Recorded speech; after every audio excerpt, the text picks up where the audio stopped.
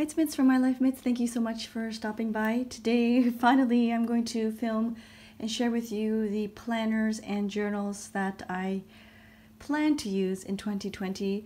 I will share with you the physical books, and then I will get into the various covers that I am housing them in. So let's start off with planners because I only have these three here.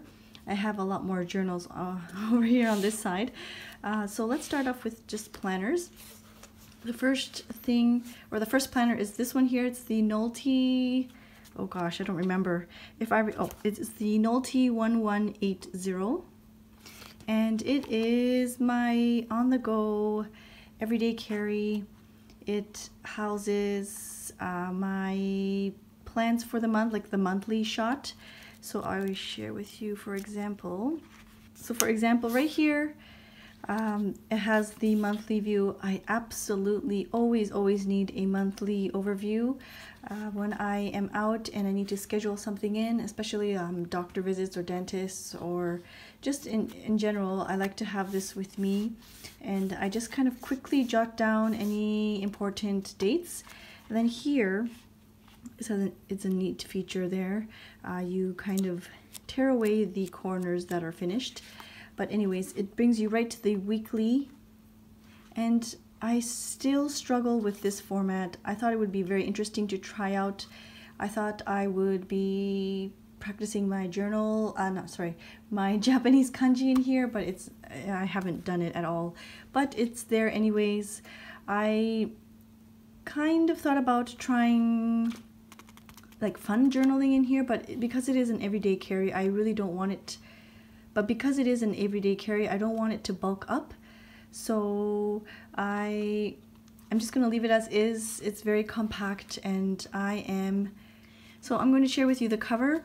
I am housing this one in here. This is a Lady Falcon Traveler. She's actually rebranded to Falcon Travelers right there. And I really like this so much. I enjoy this clasp, the snap closure, very much. It just has one of her inserts in here that she's included with the leather tag.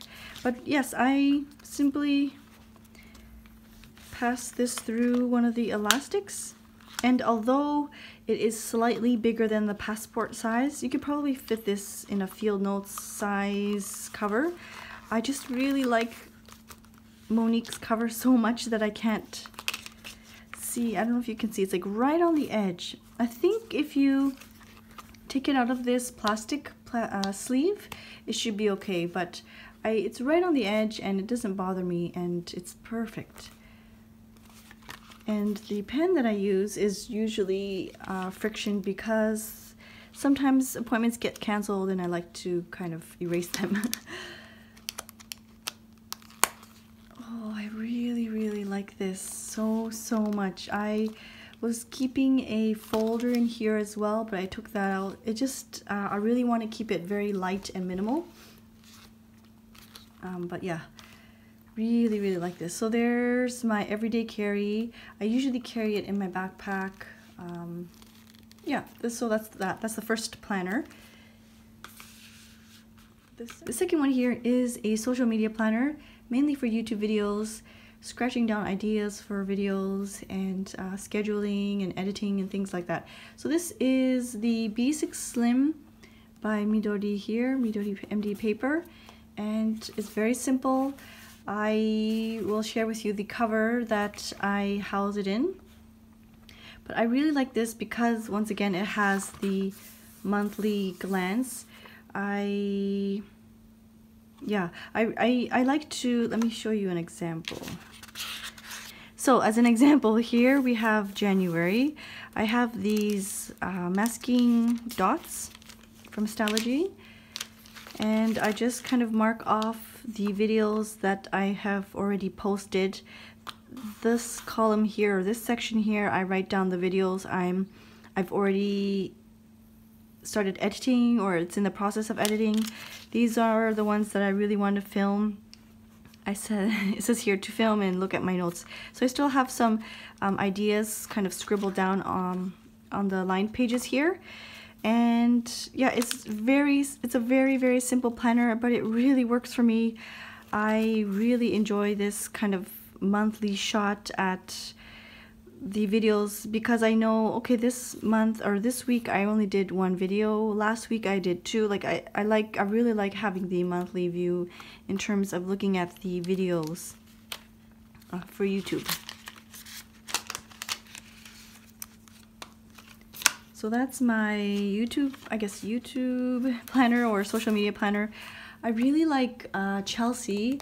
She is those with words. She is also using this like line. I kind of struggle with these lines here, but she has, I think, most recent post. Anyways, I will leave her Instagram below because she has an example of how she's used it and it looks so good, but I just don't think I'll be able to do that or keep up with it. But I really like, it's just very simple and it's not too big because I don't have like a huge I don't have a lot of things that I need to write down, and yeah, it's just a nice compact size. So there's the B6 Slim Midori or MD paper, and I house it in a cover with my Hobonichi Weeks. This is my work planner. It's very small, but I really want it to work. So I can't really share much, unfortunately, but I, once again, absolutely need this monthly view. I schedule in my appointments, exhibitions, shipping dates, all those kinds of things. I also do schedule in like important appointments, medical appointments in here.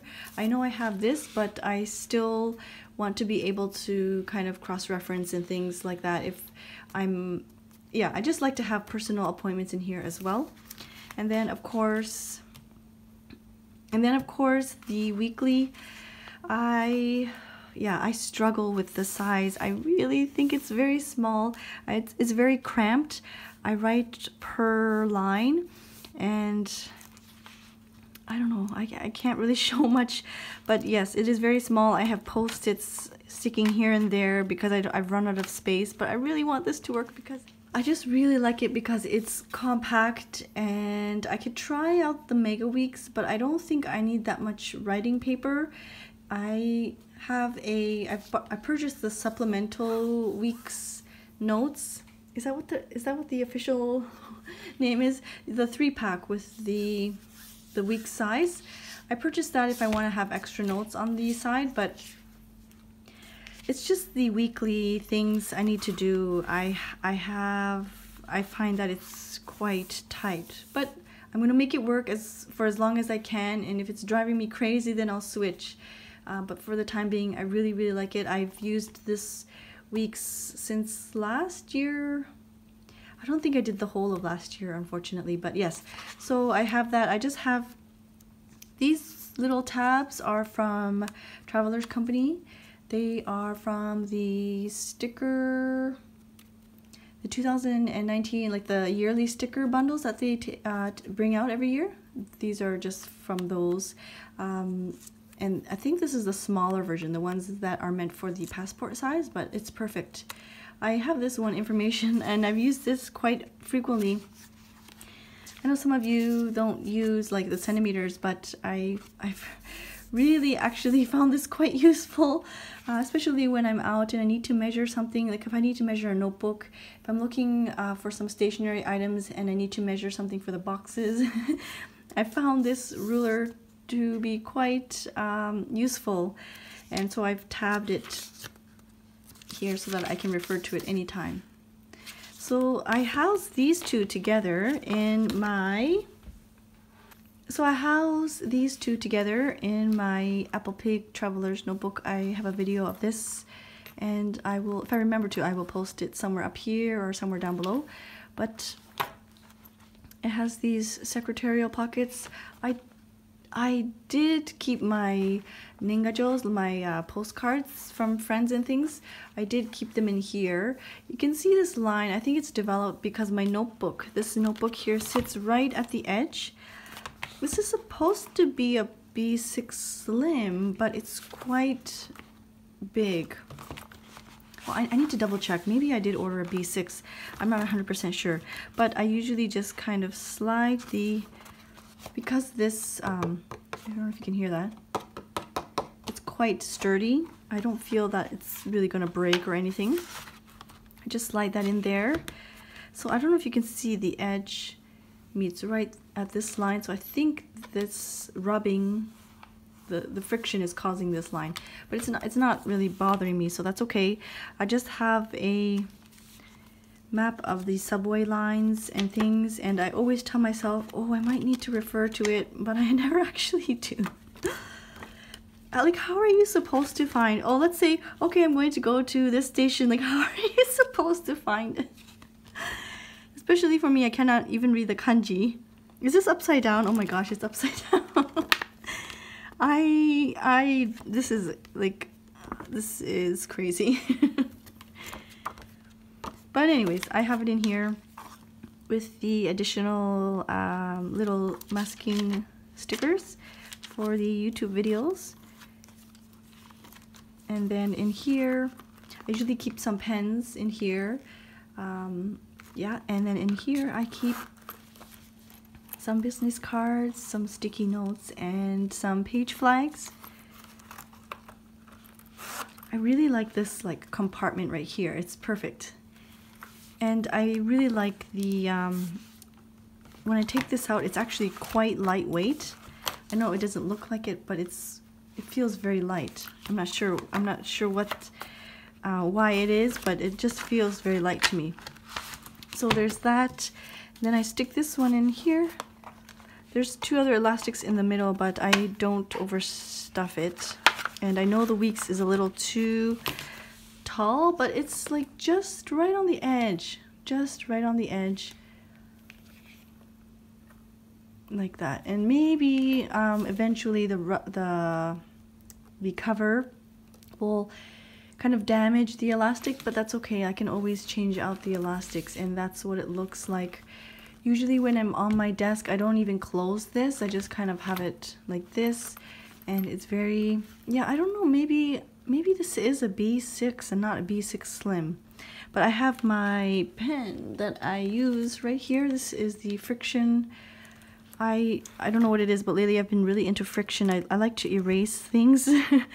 If something is canceled, instead of just crossing it out, I like to erase it so that it doesn't get too messy. So it just sits like that. And so that is my planner, my work planner, and my social media planner. So those are the three planners that I use regularly, like on a daily basis. So I'll leave those here like that. So let's get into journals. Okay, I have several journals, and then I have one journal that's kind of like off to the side. But anyways, let's start off with the Hobonichi. This is the Hobonichi Cousin in the avec style, so it is the thinner half-year version.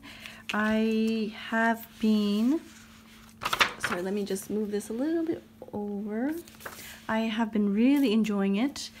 I don't use these pages right here, and I haven't really been using the monthly, but I've been trying my best to use the weekly, just writing down gratitude, positive things like that. And then of course I've been doing the daily ones here. Let me just quickly do a flip through of the, yes, of my Hobonichi. I'm almost caught up, not exactly, but almost there. Yes, so there's that. I really like the Cousin size. I know it's intimidating at first, but I don't feel like going back at all to the A6. I know A6 is very nice and compact, but I've been really enjoying it. But yes, so this is the Hobonichi Cousin in the avec style for, I guess, daily journaling or daily art journaling in a way. So there's that. Let me put this to the side. Oh, I use the pen that came this year as a freebie. I also use my fountain pen here that I received as a Christmas birthday gift from my husband. So that's the, I use this daily for my weeks and like the weekly view here. And sometimes I use this one as well. Let's put this guy up here. Okay, and then I have, let's just do this one. This is the Hobonichi 5-year. It is really just personal stuff. I don't do anything. I just write in here. I don't stick any photos or anything. It's just really personal things. And sometimes it's just something that's positive, sometimes it's negative, sometimes it's things that I learned about myself, or yeah, it's just whatever's on my mind. I know at times I feel that it's repetitive because I'm doing that a bit in here, but I really want to be able to look at in a snapshot this, like I feel like this is like a snapshot look at what happened in the day, or it could be totally something different. But yes, it is from last year. I purchased it end of last year, I think. So yeah, this part here is totally blank. But very, very excited to continue with this every day. Next is my passport. I guess these two are more like junk journaling. So these two are more like travel journal, junk journal type of things. I think I will be rotating sizes in terms of junk journals. I will try one size, and then the next one I will try like a different size, so it'll be like all over the place. But for the current time, I am journaling in here and in here. It depends on my mood, what I feel like. And I think that's okay. You don't have to start with one journal and finish that journal before starting something else, right? I think, right? I don't know. I hope you are the same way, because I'm always changing my mind and always wanting to try different sizes, and I think that's so fun. And for me, I really enjoy it, so I continue to do that. But this one here is a handmade, you can see here with all the different papers. It's a handmade journal, and this is from the stationery bento box from Shelly. I have kind of already started pre-decorating some of the pages. There's been some days I just want to glue things down, stamp some things down, so I've kind of started doing that already. Yeah, so there's the passport size, and this one I store it in my passport size traveler's notebook from Traveler's Company. This is the Midori version, so it just says Midori, made in Thailand. This is a gift from my husband, so I decided to get it stamped with my initials and 2 rivets from Baumkuchen. Yes, so I keep this one right here in the middle.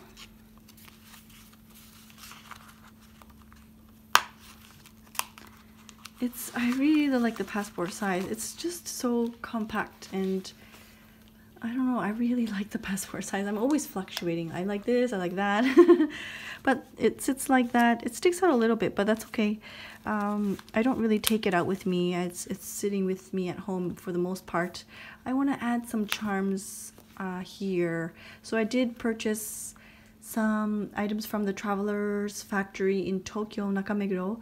I haven't edited that. I filmed some videos, and I really need to get to editing so that I can share with you that video. But anyways, there's the passport sized junk journal, or it's not really, well, I guess it is a junk journal, but anyways, so there's that passport size right there. And then this one right here is the regular size traveler's notebook. This is the Narita edition. You can only purchase this cover from Narita Airport in Japan. And this is what the back looks like. This one is also customized from Baumkuchen. I purchased the leather secretarial pocket here, and with the 2 rivets. I tend to bring my traveler's notebooks with me to the various stores, the Traveler's Factory stores. There's 3 of them. One in Narita, one in Tokyo Station, and one in Nakameguro. That's the flagship store. And when I do, I like to stamp my notebook. I usually stamp it in the middle. So there's one here, maybe it's kind of hard to see. There's the Narita Airport stamp. I stamped in the inside. There's one here that says Traveler's kind of hard to see, but there's one here. I'm not sure if I stamped. No, I haven't. So I have this huge canvas still left that I can stamp the next time I'm at the shops. I just do one stamp. I don't do too many, because then I get really excited when I'm able to stamp, and I don't know, it's really exciting for me.